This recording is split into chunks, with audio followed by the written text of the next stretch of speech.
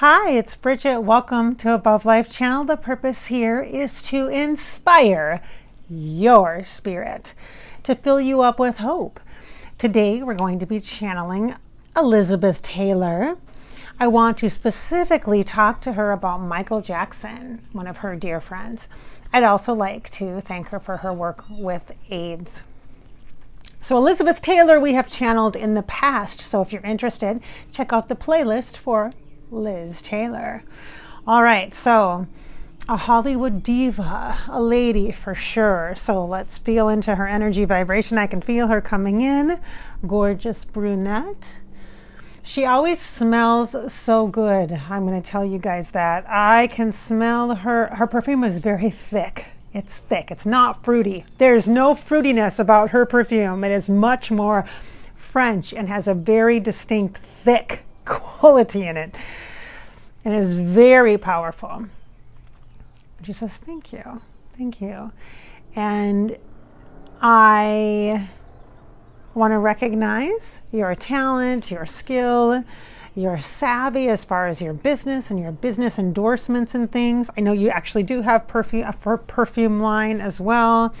So recognition of that, in addition to your talent and your skill as a Hollywood starlet, and I'm going to say diva because I think you've earned that.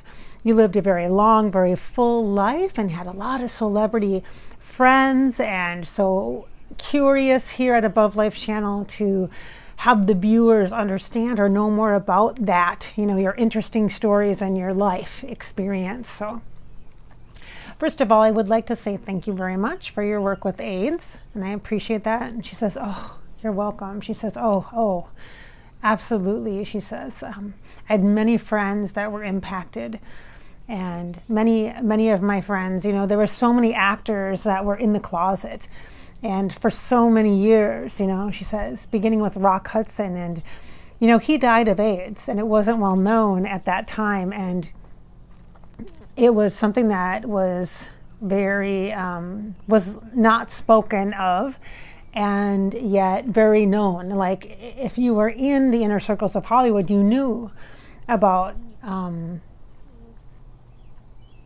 the devastating impacts of the disease, but people tried to hide it. Especially for actors, it was really important to be known as someone who's a sex symbol, and that's how you got your roles, that's how you were cast. And so there was not room for someone who was gay or who preferred to be in relationships with men. It just really, there really wasn't a place for that in acting, in the movies, in television, in, you know, it was so.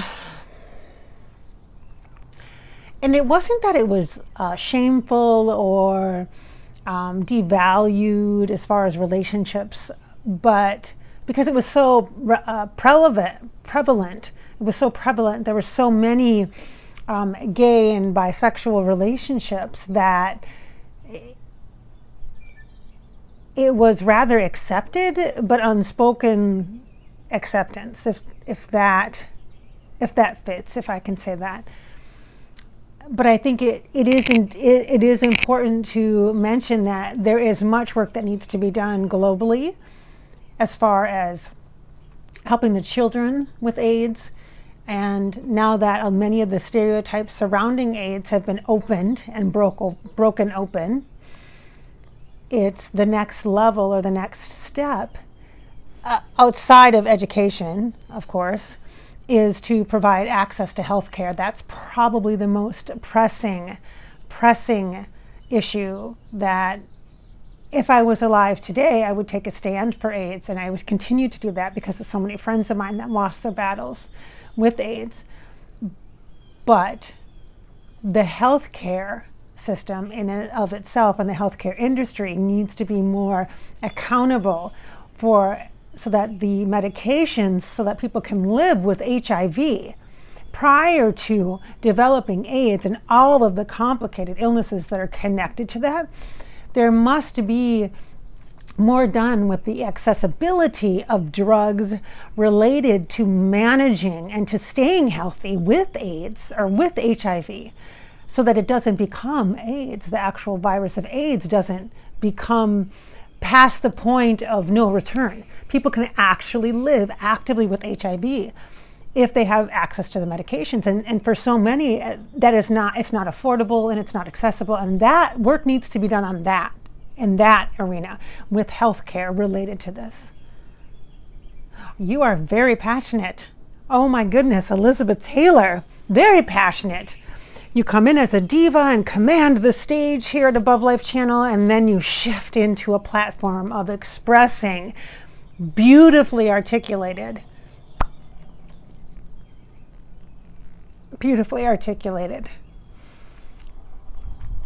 compassionate philanthropic work for AIDS and the prevention of, and to help people living with HIV. All right. Oh, beautiful. And she's showing me Bono from YouTube. So she must have worked with him or been with him in some charity organization related to this. I also see George Michael. Oh, in the afterlife. Yes, she says, yes, we were friends. We were friends. She said that doesn't have to do with AIDS, the AIDS charities, but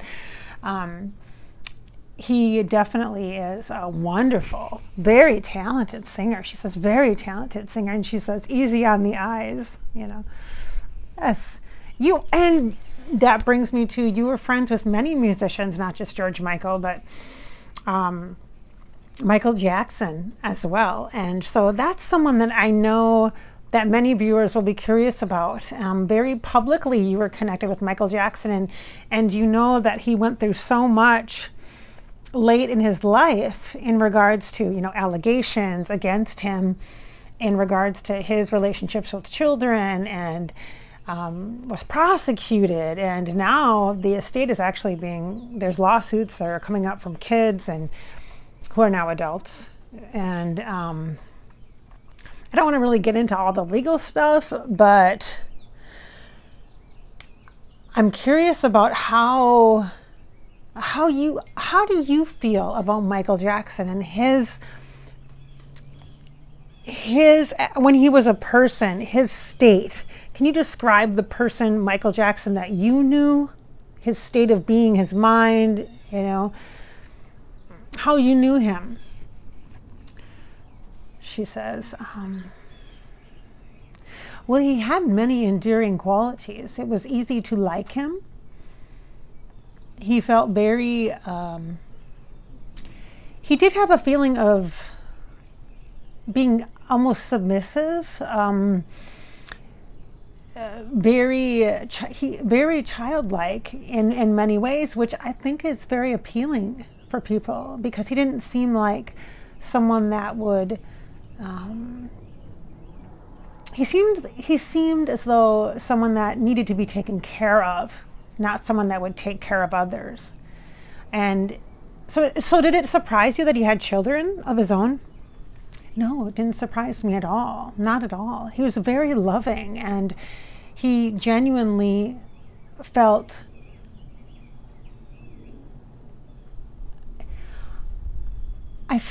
I think that the best way to describe this would be lonely, that he felt very alone, like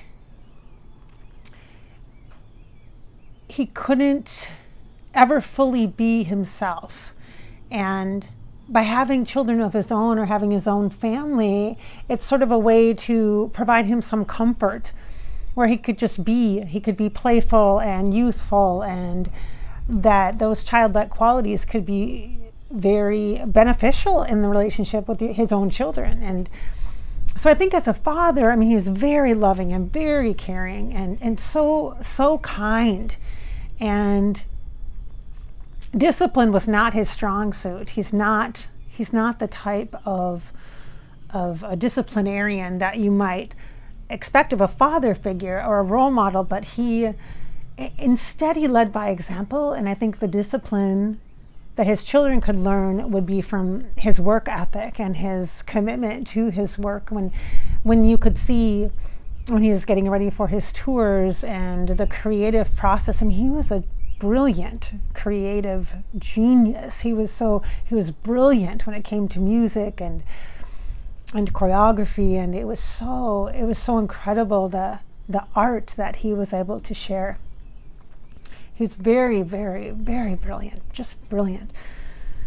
But he could be very, very solemn and very sad at times, and I think that's not uncommon for people who are very, very famous. There's a lot of demand upon your time, and there's so much pressure, and not just to perform, but to always be in that performance mode can be quite difficult. And for many of us, we share that understanding, and it's kind of sad that that's what can bring you together, but it's true. And Brooke Shields was also a good friend of Michael's, and she was a wonderful young woman that I came to know and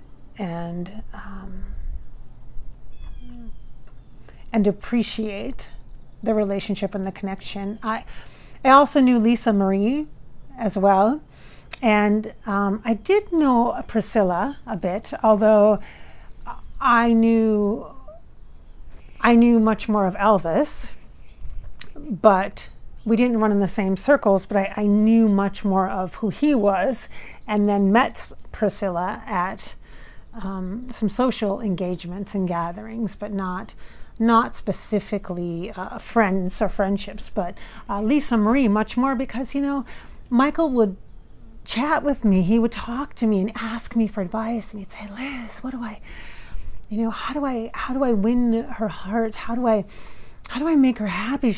I don't feel like she's happy, and how can I make her happy? And what do I do? And asking me for advice, because someone who's been in many marriages, I suppose he looked at me for advice for that, but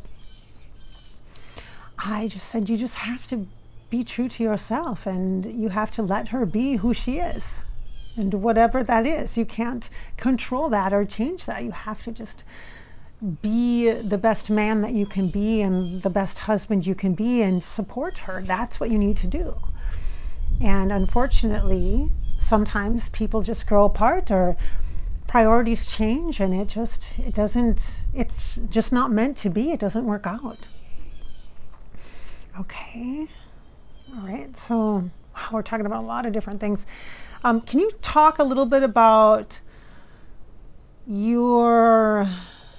let's see, let me ask you this. Did you have connections with his children, with Michael's children at all? She's saying sort of like a god grandmother, so to speak, like not a godmother direct, but like a grandmother that's a godmother, kind of looking out for them.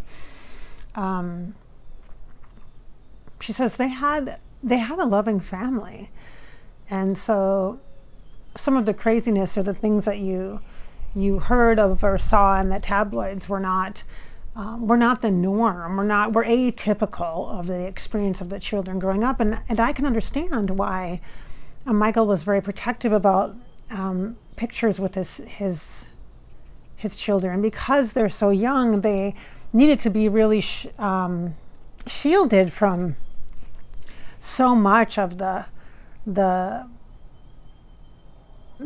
trauma that Michael incurred, or he felt he incurred as a child, being famous, and how it impacted him so deeply. He just really wanted to protect his children from that.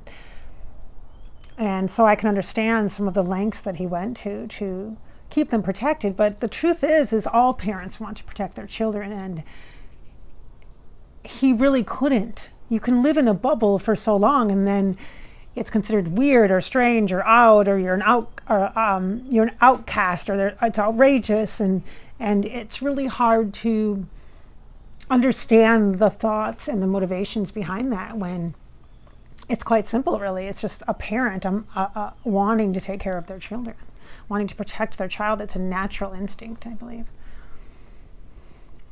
All right. So how do you feel about...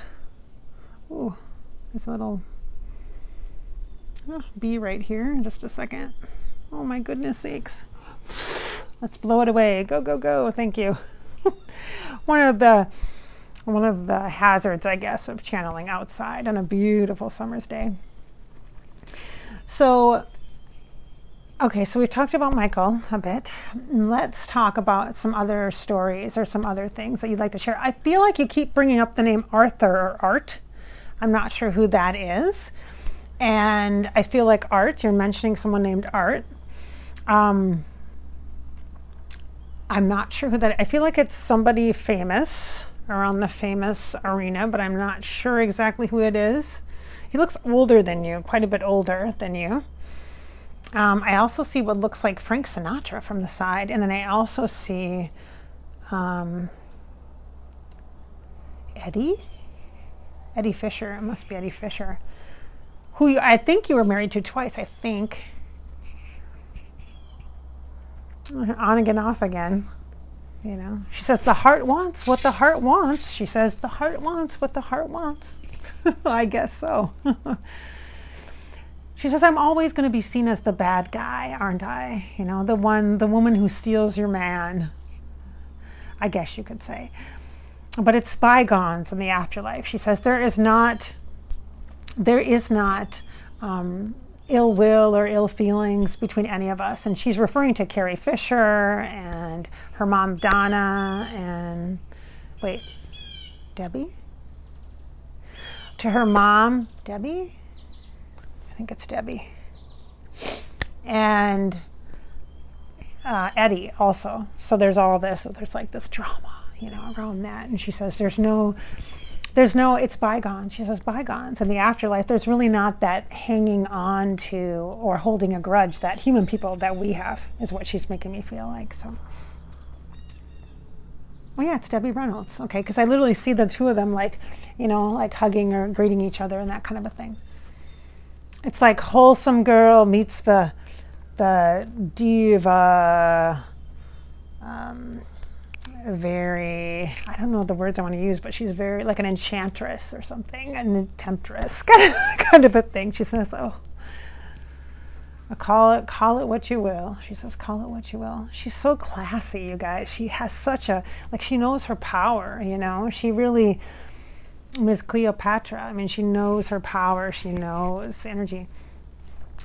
You know who I would love to talk to you about? Elizabeth Taylor. I would love to talk to you about Ms. Marilyn Monroe. Would you like to chat about that? She says, I bet you would. And she's got beautiful, like a pink fuchsia red lip. Kind of, that's like 3 different colors, but Elizabeth Taylor has like lipstick all of a sudden that's not bright red, but a little bit more pink. I think she's like giving a nod to Marilyn Monroe.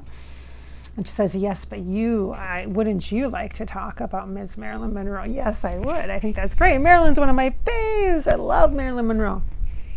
And us blondes got to stick together, I guess. And my understanding is that you were like major competition for her. Like she saw you or perceived you as major competition. She says, well, we were at competing studios. And so there's definitely a rivalry between the studios. And, you know, a lot of that is concocted. A lot of that is drama filled in us just playing parts. You know, when you encounter that person, you play the part. So I didn't have any malice toward Marilyn at all in any way. I felt that she had her niche and I had mine, and I felt like she was a comedic actress and that there were roles for both of us. I wasn't concerned about her talent and taking any of my roles or anything like that, but we were at different studios and so we had different contracts, and so there really wasn't ever going to be that kind of a competition or rivalry individually.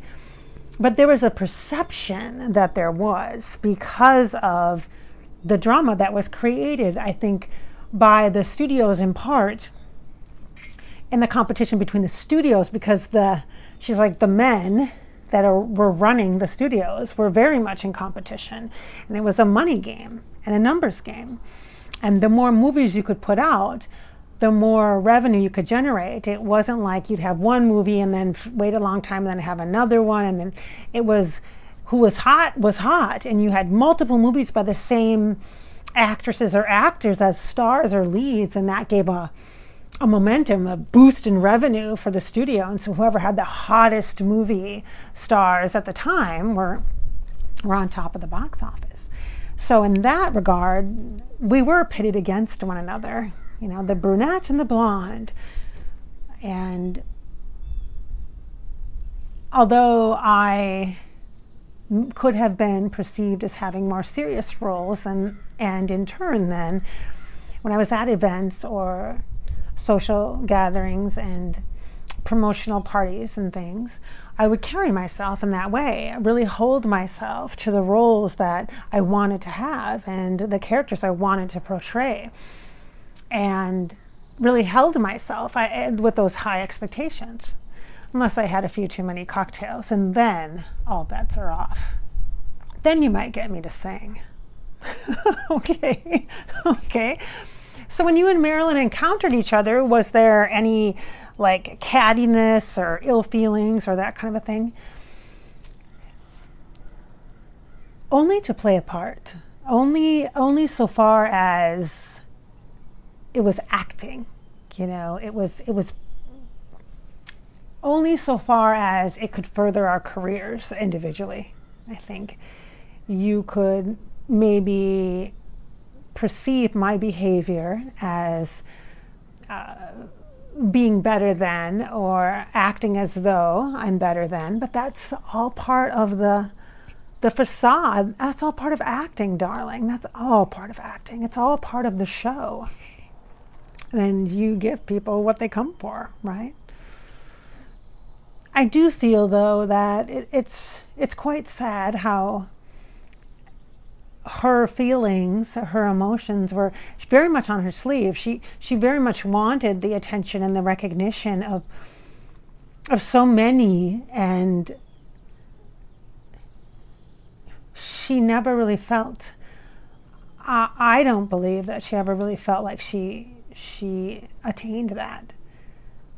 But we weren't friends. We weren't close friends. We had some of the same friends. Joan and I, and she sang, I can't tell if she sang Mary Ellen or Marion. Marlene. I think it's Marlene. So she's mentioning a Joan, which I'm thinking is Joan Crawford, and then she's mentioning a Marlene or Marlena as well. And she says, we had some of the same acquaintances, but there wasn't really a rivalry. It was only a facade or mystique. It truly wasn't a personal thing. From my perspective, it was not a personal, I was not threatened by Marilyn. I wasn't concerned about Marilyn, and I would respect her talent as an actress, but I felt like she was much more of a musical or a comedic type of an actress, and I didn't fit into those genres. Those weren't my natural, those weren't where I really wanted to be longer term or such. I had much more serious roles in mind for myself, and if that is conceived as being better than, or feeling as though I am better than, then perhaps that's just a reflection of how you are receiving me. But I felt sorry for her loss when she was pregnant and she miscarried. I did feel a great deal of compassion for her, and knowing how difficult that is, to lose a child, or to miscarry, or to not be able to have a child, is heartbreaking. And so I felt a great deal of compassion and sympathy. I ached with her from afar, as women do, as we do, from afar and in our own quiet. You know, there's so much more to us than to us Hollywood actresses, to what you would consider starlets, or the old Hollywood genre or theme. there's so much more to us, and I hope that you can discover that in your conversations. I hope that you can discover that. And then perhaps it will help you to see your own life differently. And to ask the questions of what's really happening here, because sometimes it can be quite easy to jump to conclusions and to make assumptions when you only get one side or even two sides of a story. There's multiple views of a story. We're all living in a fishbowl, my dear. We're all living in a fishbowl. The best thing to do is be as transparent and as full as you possibly can be, and focus on your goals and what it is that you want to experience and accomplish in your life, and that is your priority.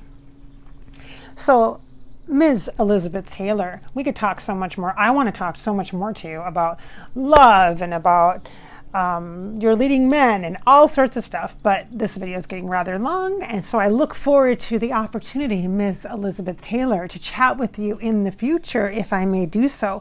And I want to thank you very much for sharing about Michael Jackson and talking about your work with AIDS and mentioning some of the other celebrities and people that you've known and connected with, as well as, of course, Marilyn Monroe as well. So thank you so much for being here. And thank you.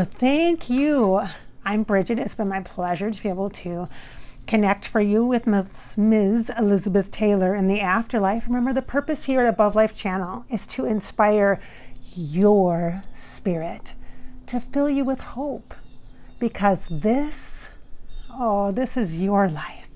This is your life. So live it. Just live it. Thanks for watching.